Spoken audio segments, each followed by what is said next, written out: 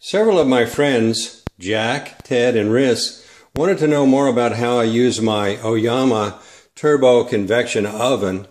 So that's what this video is all about. And what I'm going to do is walk you through a typical meal that I produce with this oven. Now, this happens to be the 12-liter version. It does come with a lower grill and an upper grill. And I'll show you how I use those with my typical meal. It does come with a little device that allows you to pull the grills out without burning yourself. And then it does come with a stand for the lid. So this is going to be how I use the Oyama Turbo Convection Oven.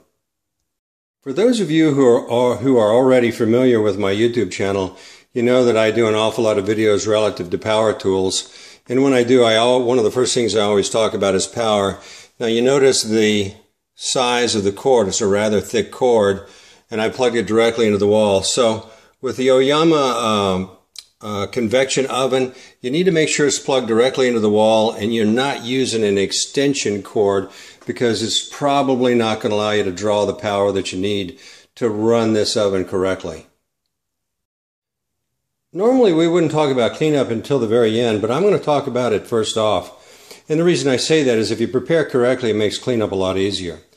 So I've taken 12-inch wide aluminum foil, and as you can see here, I've shaped it over the bowl, which I've turned upside down, and made the aluminum foil into a bowl shape, so when I flip it over, it sits down inside nice and neat and catches all the juices and everything that comes off the food while it's cooking. So when I'm done, all I have to do is roll it up and throw it out, and I have very little cleaning of the bowl itself when I'm done. Now I've turned the bowl right side up, and I've taken that bowl-shaped piece of aluminum foil. I've set it down inside, and later on you're going to see I set the grills down inside that, and that makes my cleanup an awful lot easier. This is the meal that I'm going to be preparing this time. I've got 5 ears of these short little pieces of corn. I've got several pieces of salmon. Now I've coated them with a little bit of olive oil so the seasoning stays on better. And then I also have 2 boneless, skinless chicken breasts. Now for seasoning, I like the McCormick's Grill Mates. For the salmon, I use Montreal steak.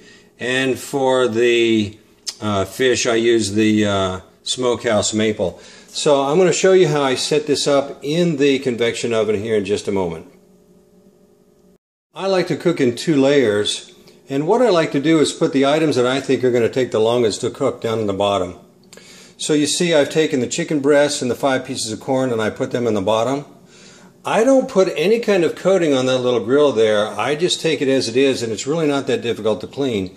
So this is my bottom layer. Now when it comes to taking things out, when I take the salmon out, I pretty much take the corn out at the same time and let the chicken go just a little bit longer, and I'll show you those times as this is cooking. Now I put the second grill in, and of course I put the salmon on top, and as you'll notice there's additional room on the grill for more pieces of chicken or other vegetables, perhaps some potatoes or something like that. The only consideration is if you're putting more on the top is it sits below the level of the top of the grill, because you don't want to have it interfere with the heating coil from the top that sits down on the unit itself. So let's take a look at the timing and the temperature. For this meal, I'm going to cook it for about 30 minutes to begin with at 392 degrees. Now, there's a scale on the back there that gives you an idea of what you should do for each type of food. Well, I'm doing a combination of fish and corn and chicken in here, and so I'm using this as a gauge. I will pull the salmon and the corn out well before the chicken is done. And one of the things that I really like about this convection oven is I can see things as they're cooking. So if it looks like it's done, I can pull it out and I don't have to open and close it like some of the other closed and metal convection ovens. So I really like this glass container so I can monitor the food as it's cooking. So let's get this started and we'll watch it as it goes. We're about 5 minutes into the cooking cycle, and I'm going to come in here as close as I can get. And even though all this is frozen, the fish, the chicken, and the corn, As you can see, it's already starting to show that it's cooked. And I'll probably end up pulling out this smaller piece first because I know it's going to cook a lot faster. But again, that's one of the things that I like about this convection oven, is that I can see things as they are progressing in the cooking cycle. We're about 10 or 12 minutes into the cooking cycle, and I'm going to come in a little bit closer here, and you can see how that's really starting to go from the pink it was earlier to a lot browner. And then you got this little guy over here.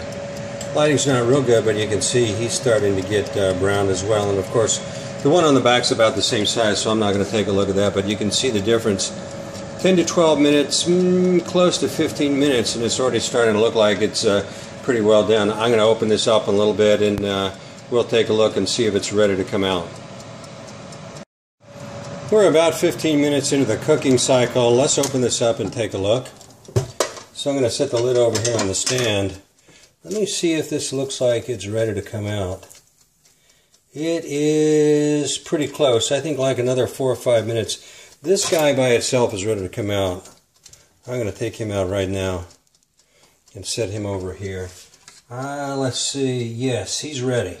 I'm going to give these two, let's look at this one.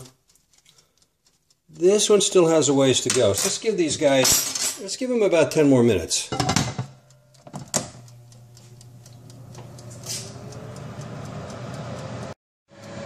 One of the things that helps me gauge whether the salmon is ready to come out or not is how crispy those edges look. And as you can see, it's starting to get crispy along that edge.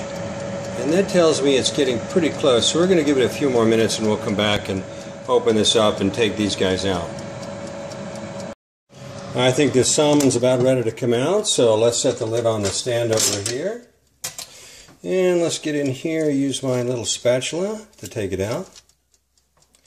And I'll set this over on the cutting board. This guy looks like he's ready too. And you notice there's not a lot of sticking on the grill, which I really like. And then, where is my little grabber? It's right here. So in order to prevent yourself from being burned, they provide this little device for grabbing the grill. As you see right there, it lifts it right out so you don't end up touching the sides or having to put any kind of mitts on in order to get the grill out. So the corn looks like it's about ready to come out. Let's take a look. Yeah, that's ready. So let's get the corn out of here and set these guys over here on the cutting board. And let's take a look at the chicken. I think this chicken needs a little bit more like this. And then I'm going to cut it open. I'm going to give it a few more minutes here. And then I'll show you what I do with the chicken. I'm going to take the chicken out of the convection oven and show you what I do next. So I'm going to take the lid off and set it in the stand. And then I'm going to get the first piece and set it over here. That's looking good. And the second piece, that one stuck a little bit to the deal. Okay. So what I like to do with these guys is I like to make sure they're cooked inside thoroughly. And what you see is, if you can see that there on camera, there's an awful lot of pink in there. So I like to accelerate the cooking process. So I'll cut these open and kind of like, I'm not going to call it fillet, but kind of like that. And then what I'll do is put them back in for a little bit longer, and they'll cook a little bit faster. See how pink that is? I could let them cook like they are, but I like to season these a little bit further or more on the sides. So what I do at this point is, let's get that guy out. So what I do at this point is, I'll take my smokehouse maple that I've been using, and I'll spread it open and put a little bit more on it because I like an awful lot of this seasoning. And I'll get more on there. I'll get more on it on the those sides. And then what I do is I put it back in and cook a little bit longer till I see that that pinkness is gone. So that's the next step in this cooking cycle. And that makes these a little bit tender. It also makes them cook a little bit faster. So I've taken the chicken and put it back into the convection oven, and you can see it's still pink. I'm going to give it about another 10 or 12 minutes and see how it goes. But what I like is I can see when it's cooking and see when it's ready and pull it out at the appropriate time, rather than trying to guess simply by the timer. And you notice too, if you can see it down there, that aluminum foil is already starting to capture some of the juices that have come out of the meat so far. It makes it an awful lot easier to clean up. So I finally taken the chicken out. It took like 5 to 6 more minutes to finish off. So I did the entire meal in somewhere between 35 and 40 minutes. And as I shared with you earlier, the aluminum foil did a very, very good job at collecting the juices from this turbo convection oven.